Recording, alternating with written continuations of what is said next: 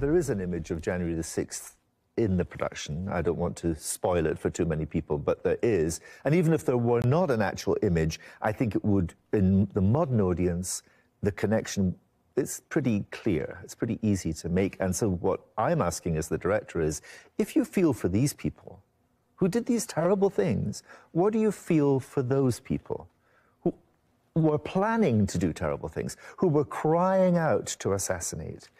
And I think it's also interesting that when the piece was first written, there's a song in the piece called Something Just Broke, which is about where were you when President Kennedy died, right? Where were you in that moment in time? So a lot of our audience wasn't on this earth when President Kennedy was assassinated.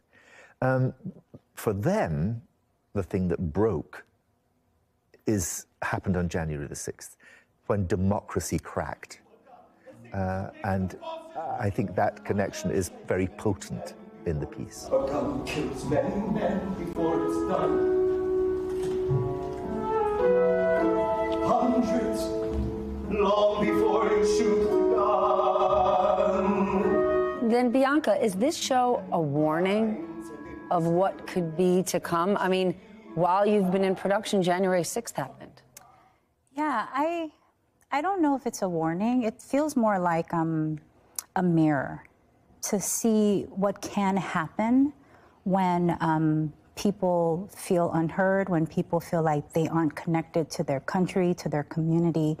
It feels like these characters are a mirror of what we can be if we aren't connected and present in our own lives. Then how scary is it, right? The show is a warning, it's a mirror, it's a reflection on society, but it's a mirror based on these people doing heinous things because they think it's the right thing to do. How scary is that?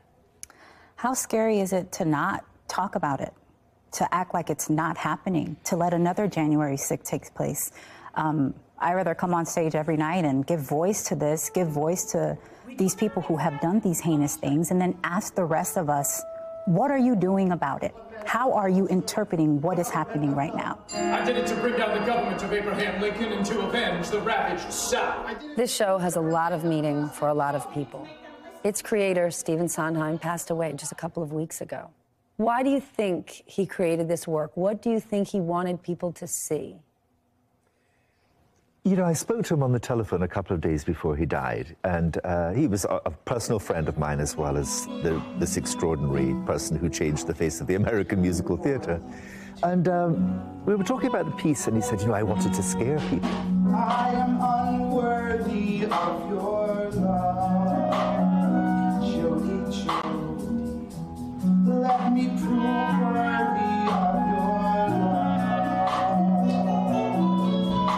What Steve had the extraordinary ability to do is get to the humanity in the idea. And, you know, his music and his lyrics are extraordinary. But in the worst character, in somebody like John Wilkes Booth, who is singing the most appalling words about culture, he writes the most beautiful tune. Don't be scared, you won't prevail. Everybody's free to fail. No one can be put in jail for their dreams.